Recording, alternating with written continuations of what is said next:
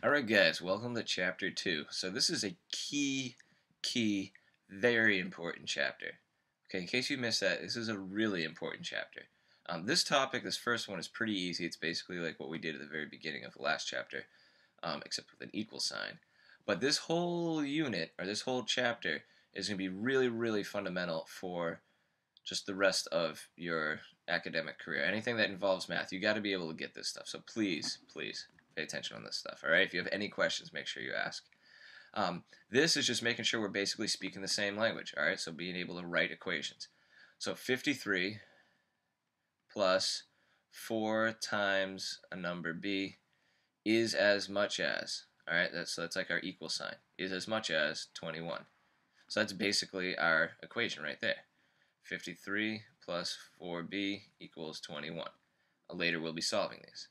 The sum of 5 times h, so 5 times h, and twice g. So the sum is plus, so sum of this and this, so plus 2g is equal to, obviously that's our equal sign, 23. Alright. 1/4 the sum of r and 10. So it says 1/4 of this, the sum of r and 10. So 1/4 the sum of r and 10. So that means you got to add the 10 first, then take a fourth. Is identical to, so that's our equal sign. Oh, come on. r minus 4.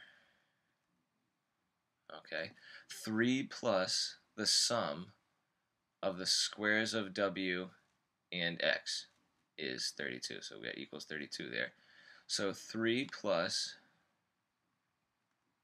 the sum of the squares, so that's w squared would be the square of w. The sum of the squares, so it's saying you square w and square x.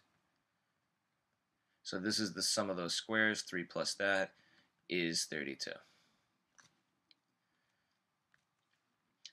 Degrees Kelvin K equals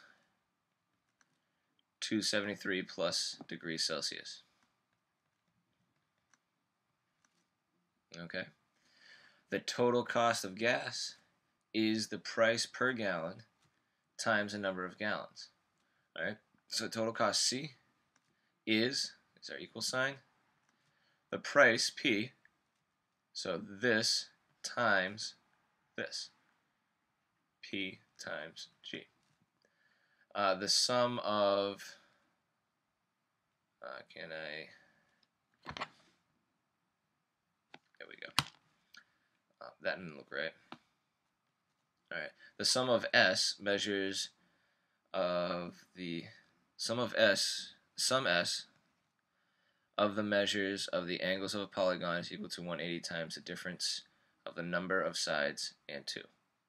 So difference of number of sides, difference is subtraction. Difference of number of sides n and 2, so that's n minus 2. And then it's got to be 180 times that. It says the sum S is, so S, this just describes what S is, but there's no math there. Well, no mathematical part of the equation. Alright, so those are some examples. These are quite similar, and we'll see you next class.